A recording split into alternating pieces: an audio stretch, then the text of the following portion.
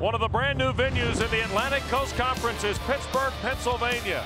And tonight, in this first full week of play in the 2013-14 college basketball season, we've come to the Peterson Event Center on the campus of the University of Pittsburgh for the first ever meeting between Pittsburgh and Fresno State.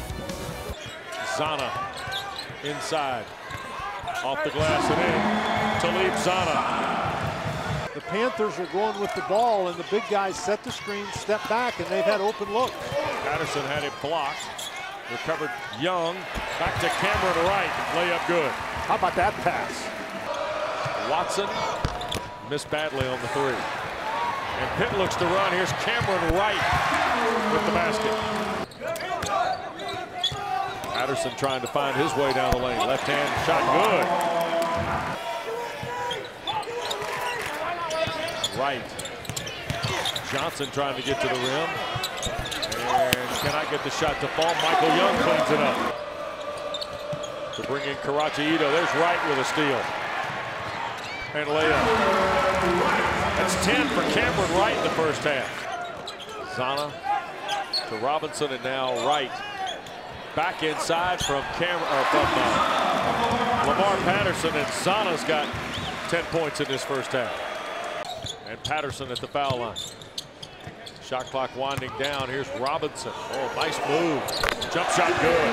Well done by the sophomore from DeMatha. That was a good decision right there. And a steal by Wright. Boy, Cameron Wright's done a lot of things tonight for Coach Dixon. And Deron Johnson layup at the other end rolls in. And Johnson had it picked by Tyler Johnson. And then blocked by Randall. Everybody would have thought that Syracuse would be the zone team in this league coming in. Syracuse is the zone team. But tonight, Pittsburgh's winning with it. Zana, another strong move in the hoop. Now, the best move that Zana made right there, Wes, was that he got down the court quickly. Johnson, nice feed. Layup good for Jamel Artis. Artis, the jump shot good. The final tonight here in Pittsburgh, the host Panthers beat the Bulldogs of Fresno State 75-54.